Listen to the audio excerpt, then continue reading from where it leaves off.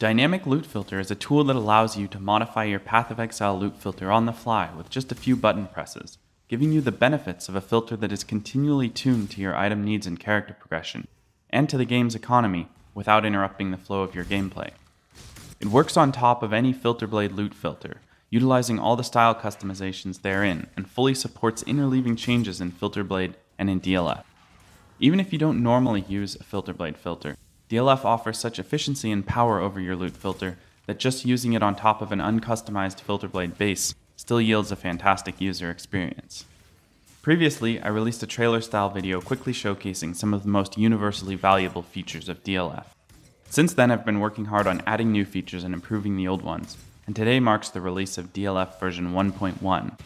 In this video, I'd like to do a deep dive, giving a full feature walkthrough and also giving some explanation of how DLF works beneath the surface. This video won't be as flashy as the previous one, but it should be much more informative. The first step to using DLF is choosing your base filter. If you don't maintain a customized Filter Blade filter, just grab a NeverSync strict base and you'll be good to go. Either way, you'll need to download your Filter Blade filter to your computer. Having the file available locally allows DLF to make changes to it instantly and give you those changes immediately in-game. When you set up DLF, you will create a profile. This contains the path to your downloaded filter, the path to your Path of Exile filters directory, and some more advanced features that we'll discuss later. For now, the important thing is that given these paths, DLF will be able to read your downloaded filter, parse it, apply its own changes, and then generate a new output filter in your Path of Exile directory. Then a single hotkey press will load the newly generated filter in Path of Exile, and all your customizations will be immediately visible. The standard DLF usage looks something like the following. You're playing Path of Exile and realize you want to make a change to your filter. You press the DLF UI hotkey, which brings up the window you see here. You then select your changes in the UI and click Write Filter or press the corresponding hotkey, and DLF writes the changes and brings Path of Exile to the foreground. Finally, you press one more hotkey to reload the filter in-game. Bringing the UI to the foreground, we see that the largest section of the UI, which is one of the biggest selling points of DLF, is the currency section, occupying the entire left column. This allows moving any currency type to any of the 9 tiers defined in Filter Blade, as well as choosing the minimum visible stack size threshold for each tier, including those of Wisdom and Portal Scrolls. DLF's goal is to be as stylistically unobtrusive and true to your original filter's design as possible, and for that reason, all these currency tiers follow the style defined in Filter Blade. It's also good to know that default Filter Blade filters have inconsistent stacked and unstacked currency tiers. For example, single Chaos Orbs are considered Tier 4, but stacked Chaos Orbs are considered Tier 2. To resolve this, DLF uses the unstacked currency tiers as the source of truth, and unifies currency tiering on import. Now let's walk through a classic use case of currency tier manipulation. Suppose I've reached endgame content and I don't want to be slowed down by low value currency anymore. I can completely hide the bottom 2 tiers of currency and move any additional currency items that are still bothering me to either of those last 2 tiers. Of course, much more customizability is achievable by adjusting the specific stack size visibilities for each tier, and placing currencies in their appropriate tiers as the market changes throughout the league. Splinters also offer similar functionality. For example, late in a league I might want to only show Zoftul and Esh splinters in stacks of 8 or higher. After currency tiering, the next most impactful feature of DLF is its support for Chaos Recipe items. When coupled with the Chaos Recipe Enhancer tool, which scans your stash tab and tells you which pieces you need to collect, using DLF to do Chaos Recipes becomes very efficient. Suppose I just need rings and belts to make Chaos Recipes.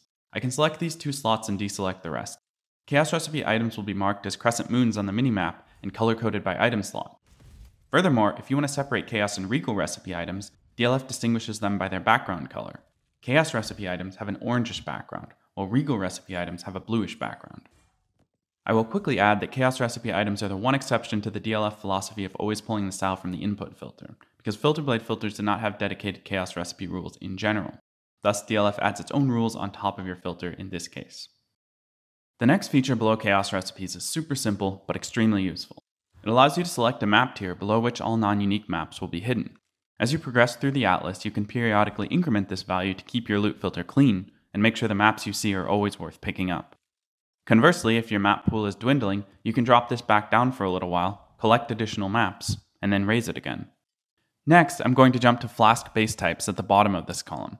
Finding the right Flask base types is something that everyone has to do, but which I've always found to be a bit of an annoyance with a standard static loot filter. Either you set yourself up with a filter that shows the flasks you need, and then you end up seeing way more of them than you ever want, or you don't show them and have to buy them from a player when you know they're all over the ground, if only you had a way to highlight them. Well, now you do. Just select a base type and decide whether you want to see it in any item level or only a high item level. And as soon as you've got what you need, you can disable it and never be bothered by it again. Currently, the item level restriction is only a binary choice, either any or 84+, but I could certainly extend this to allow finer granularity item level restrictions in the future if players would find this useful. Now, let's return to general base types. In a similar vein to Flasks, this feature allows you to show any base type and optionally specify whether you want to see only rare items or any non-uniques. This could be useful for crafting, chancing, or just plain old identifying items to upgrade specific gear pieces. Suppose I'm perusing my inventory at level 80 and realize I'm still wearing my gloves from the Blood Aqueduct. I don't know about you, by the way, but something like this almost never doesn't happen to me. So I can just add rares of my desired base type, for example Zealot gloves, and start identifying the drops. Similar to Flasks, I can definitely see potential value in extending the functionality of this feature. In some situations, I'd rather specify an item class, perhaps paired with defense type criteria, for example, any rare energy shield boots. In other cases, specifying the item level may be super useful, for example to look for crafting bases. There's a lot of room to grow this feature, but it's always important to balance UI simplicity with feature depth. So if these ideas would be useful for you, or if not, let me know. The next category of functionality deals with setting a visibility threshold for items that are tiered in some way. These tiers are determined by your filter blade input filter, and these options simply change the visibility of existing filter blade rules. Note that sometimes higher tiers are better, as in the case of essences, while other times lower tiers are better, as in the case of div cards and uniques. Regardless, the drop-down menus are always organized so that selecting the bottom option shows everything, and moving upwards in the menu yields progressively more restrictive selections. For example, if I want to stop seeing the incantation, I select a div card tier threshold somewhere in the middle, and low-value cards will be hidden, while more valuable cards like Lucky Connections will still be shown. Next, we have the vendor recipe-related functionality. Once again, these options operate on the built-in filter blade rules, so they'll keep the style in your specific filter. For quality gems and flasks, you can select a quality threshold, and for RGB items, you can select an item size threshold. For example, small corresponds to items that take up at most 4 inventory slots. This simple functionality gives you a great way to tone down quality in RGB litter as you progress to the endgame. It can also be super useful if you suddenly need chromes or baubles in a pinch, as often happens in the early stages of a new league. For the endgame, you can disable everything by setting the quality threshold to 21 and RGB items to hide all, and you'll have a nice clean filter. The next feature is one that I find to be super slick. It's more applicable to the early game, which makes its use cases potentially narrower than that of other features, but when you need it, it can be an absolute lifesaver. The hardest part about Path of Exile's early game is gear management, and the hardest part of gear management is socket management.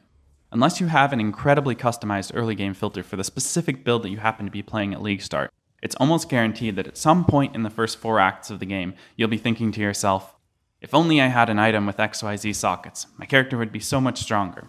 Furthermore, you know that items with XYZ sockets are dropping on the ground, but you just can't see them. Well, DLF's socket patterns feature has come to rescue you from this inevitable tragedy. It allows you to define in as much specificity or generality as you would like the sockets that you're looking for. It uses a syntax similar to the one you get when you copy an item in Path of Exile, but additionally allows you to use the letter X to indicate a socket of any color. For example, suppose that I'm in part 1 and I'm short on sockets. To remedy this, I would like a helmet with 4 sockets, and right now my helmet has Arcane Surge Flame Dash, so I need 2 of those sockets to be linked blues. The socket pattern representing these criteria is B-B space X space X. And even though there are spaces after the blue sockets, rather than dashes, this pattern will match items with additional links beyond just blue-blue. As another example, suppose I really need a 4 link, and I'm willing to give it a try as long as at least one of the sockets is blue. I enter the socket pattern B-X-X-X and set the item slot to any, and my loot filter will be updated to highlight exactly what I'm looking for. I really hope that this feature can relieve a lot of stress from players' early game socket jungling conundrums. The final feature on the UI is item rule matching.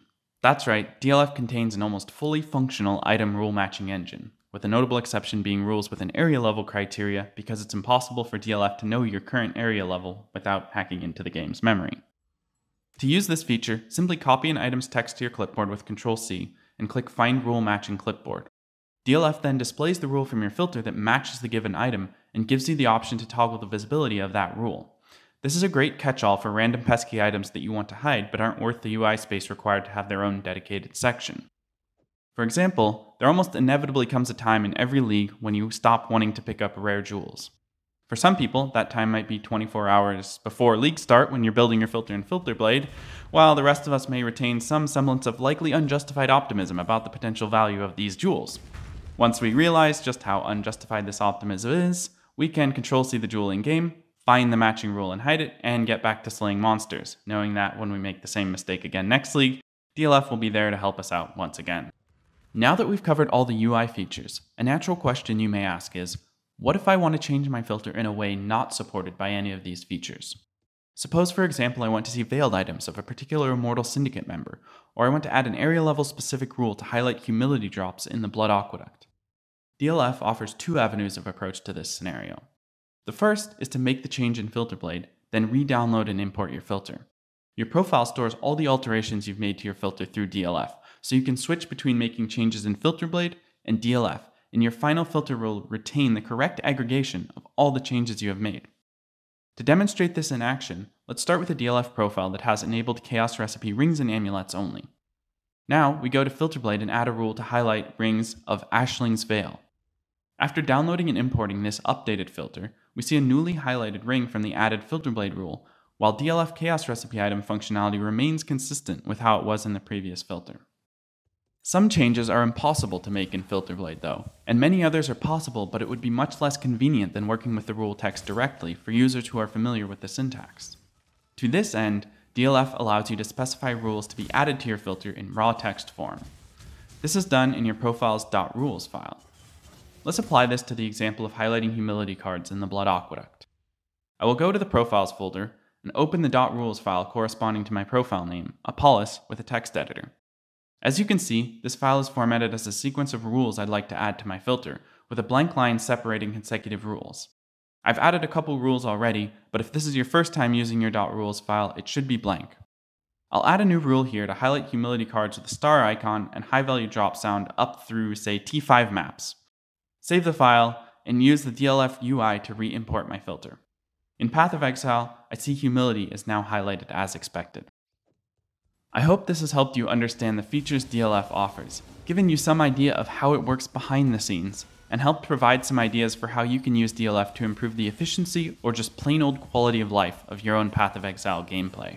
DLF is currently in a very flexible state of rapid growth and evolution, so please leave any suggestions or feedback you have in the Discord.